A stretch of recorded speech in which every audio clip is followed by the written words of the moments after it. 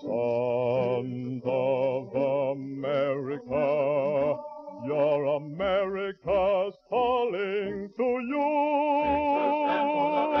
Father of waters, let your sons and daughters echo the cry, thank God for freedom. Gray, silent Palisades, take your stand for the red, white, and blue. North to the boundary and coast to coast, your America's calling to you. Oh, say, have you seen your America? Have you seen the Swanee shore? Oh, say, have you seen America? From the plains of Idaho down to Mexico. Have you seen the fields of Highway? Have you crossed the Great Divide? Have you seen all the glories of Washington? Have you seen the giant redwoods that are California tall? You sons of America, take your stand for the red, white, and blue. North to the boundary and coast to coast, your America's calling to you. Sons of America, take your stand for the red, white, and blue. North to the boundary and coast to coast, your America's calling to you.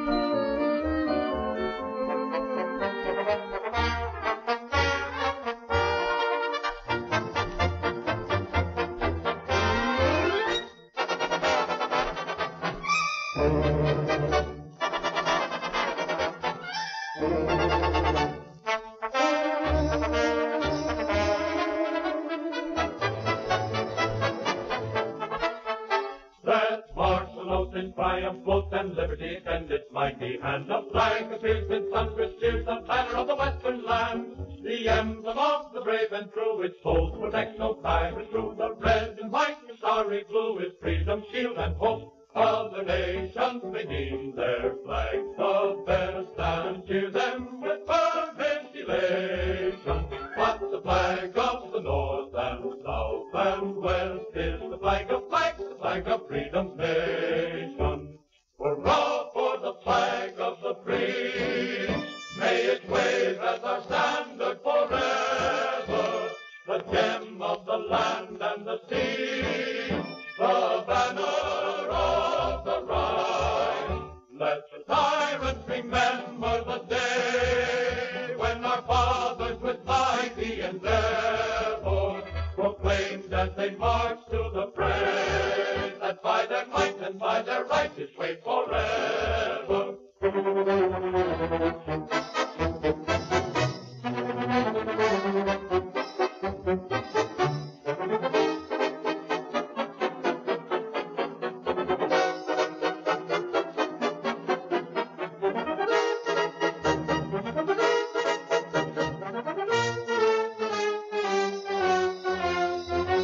All hail to the flag of the free.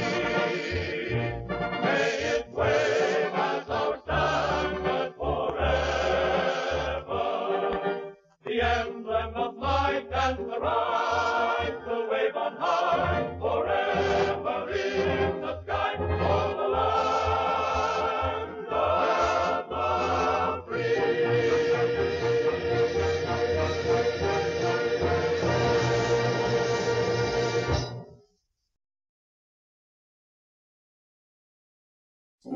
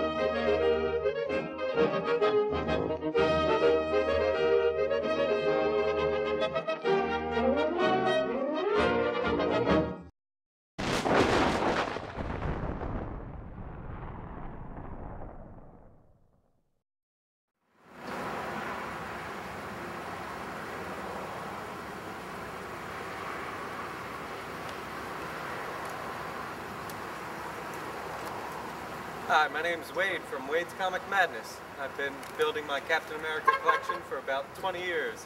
So if you'd like to see any of it, come on in.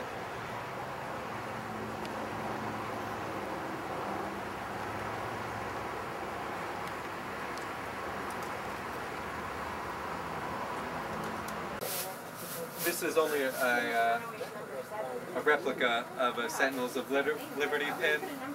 Sentinels of Liberty was a club that you could join in the 40s, the Captain America fan club, but this one came out in 1990 and is plastic. The original pins were made out of metal, and right now I think the cheapest of them goes probably about $700. Some of them go up to about $2,500 since they're about 60-something years old. So you have an artificial face, that Captain Action? That's right, yeah, he's the one that...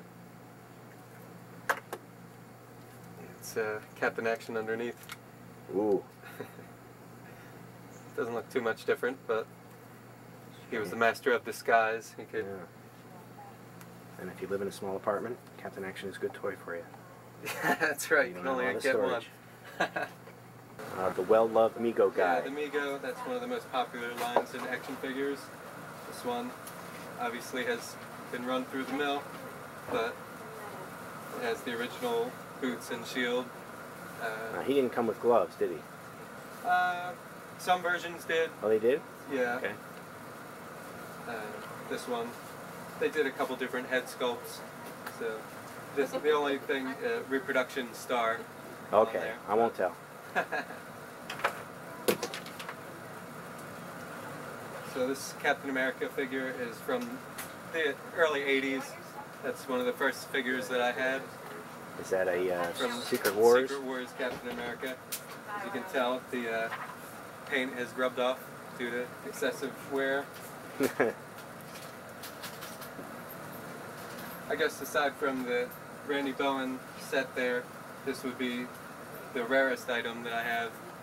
It's a bronze-looking bust of Captain America, well, Steve Rogers in his army gear, and it's it's signed and numbered by Randy Bowen out of 60 pieces. Historically, this is an interesting piece for the character, just because he's not as Captain America, he's dressed as the captain there. Back in the mid-80s, Captain America quit doing the superhero thing because the government wanted to do, to control him and that. So he renounced the American colored garb, but still kept the crime fighting going on. So this was still Steve Rogers, but in a different outfit? Right. Okay. So he was just called the captain there. And another character took that over later called U.S. Agent, but that wasn't Steve Rogers. Some of the better items, which I cannot get to right now. Well, I'll zoom in on it. For one, the Alex Ross life-size bust. Kind of eerie looking, the realism of it, but really nice piece. Alex Ross is a famous painter, and he sculpted that and did the design for that one. And then the two bookend statues there, one of Captain America in his current garb, and the second one of the Golden Age version with the triangular shield from World War II. That probably is my best item from the set. It's a signed and numbered set by the sculptor Randy Bowen. I think there was only 50 or 100 sets produced worldwide. The other extreme would be some items such as these are two of my favorite items produced in the early 90s just for the sheer goofiness of them. You have the Captain America sneaker snappers, which you can put on your shoelaces, or even better, the Captain America head button biters, which you attach to your buttons on your collared shirts, and apparently makes you super cool. So, these are made in 2001, and one of the buttons, you can have a super villain beating action.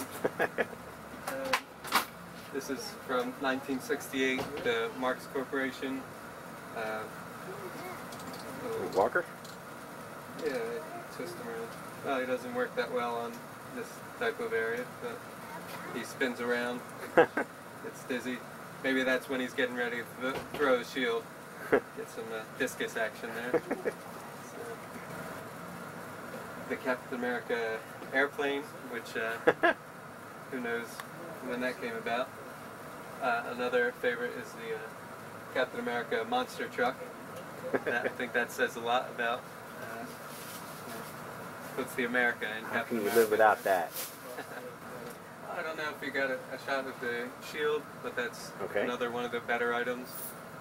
A lot of people have been waiting a good number of years for a similar item.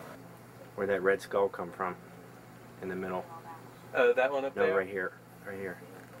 Oh, this guy? Yeah. That's part of the Marvel Famous Covers line from a couple years ago. He's pretty mean looking. Yeah, they didn't put the swastika on the armband. I guess they felt that wasn't appropriate. So he's just kind of part of the jumpsuit gang now.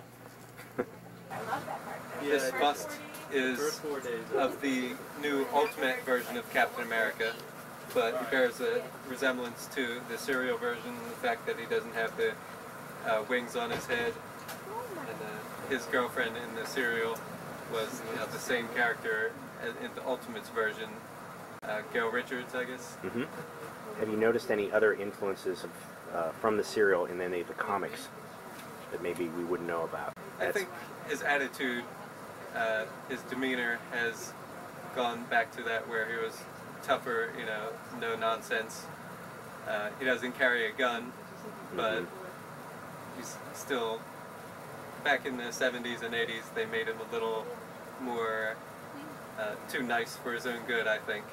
He's always been dealing with terrorist organizations like AIM and Hydra, but they've always been goofy, green and purple and yellow, brightly colored costumes, and not nowadays. They have they're allowed to deal with the more extreme elements of it.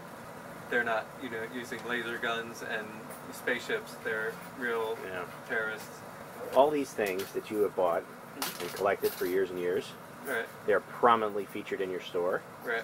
And I know I noticed them when I came in the first time. I said, this guy's a prime Captain America collector, and he's got a really nice collection. He must be proud of it. Sure. Can you put into words what it is you admire about Captain America? That's a good question. I think it is the character, like you said, not so much his comic books. I think just because of the what he stands for, not necessarily the government in America, but the ideals, and always protecting the defenseless. His shield that he carries, it's not necessarily an offensive weapon. It can be, but he's more into protecting.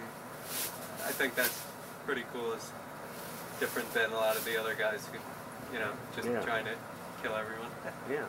And it's not just America he's trying to protect, but anywhere in the world. All life is sacred, and he'll do what it takes to protect them, I guess. So does he work for George Bush now or not? He's sanctioned by the U.S. government and his team, the Avengers. So they work with the U.S., but I wouldn't say that he's his lapdog or anything like that. So he has a degree of independence. Definitely. As well he should, right? Correct. Okay. Well, I thank you, Wade, for taking the time to show us at the Serial Squadron your fabulous collection. All right.